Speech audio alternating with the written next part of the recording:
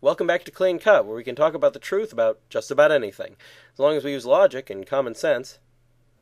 This season we're discussing issues that I've personally wrestled with regard to the faith. This time, can anyone be wise in heaven?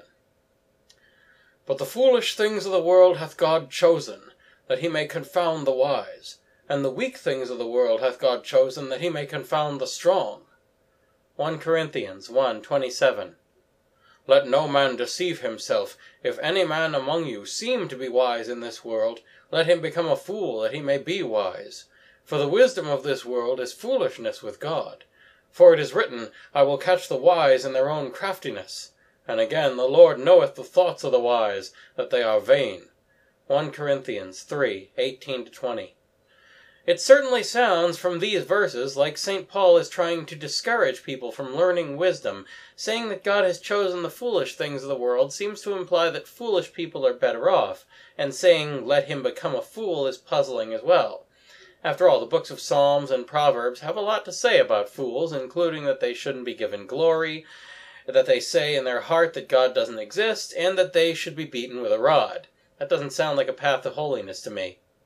Now, before I go on, I want to point out that I am far from the first person to be confused by 1 Corinthians. Apparently the Corinthians themselves were confused when they read this. At the very least, it made them very sad, as it says in 2 Corinthians chapter 2 and chapter 7.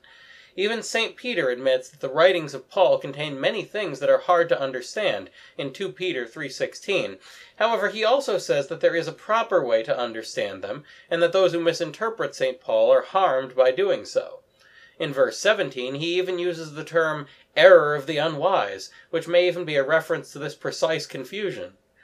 You see, here and elsewhere, St. Paul makes a habit of conveying an image of the difference between heaven and earth, man and God, by using terminology that's imprecise and which, if taken literally, would be inaccurate. He means something different than what the words seem to imply. When St. Paul says that the thoughts of the wise are vain, he's not saying that authentic wisdom is harmful or useless. Rather, this is a reference to some of the ancient philosophers and those who followed their ideas. They were usually referred to as wise at the time, even though most of them weren't Christian and didn't know God, as revealed to the Israelites or through Jesus.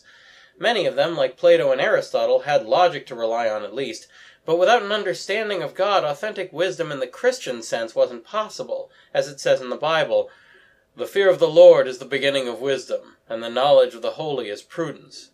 Proverbs 9:10. However, many of these people, in spite of their logic, when they had logic, were looking down on the Christians as foolish and uneducated, much as many still do today. St. Paul's words were meant to assure the early Christians of Corinth that the wisdom of God lay in what these philosophers wrongly thought was foolish. So he's not actually saying wisdom is bad or that foolishness is good, but that the wisest thing is to stay close to God and trust his wisdom over and above the logic of secular men. He's also referring to the need for humility, so that wise people don't think of themselves as wise and be tempted into pride and drawn away from God. When wisdom comes only from the world, it often leads away from God and towards pride. Pride leads to complacency, which leads to carelessness, which leads to weakness, which leads to sin, which leads to damnation. Real wisdom, however, leads a person to be faithful and to draw closer to God.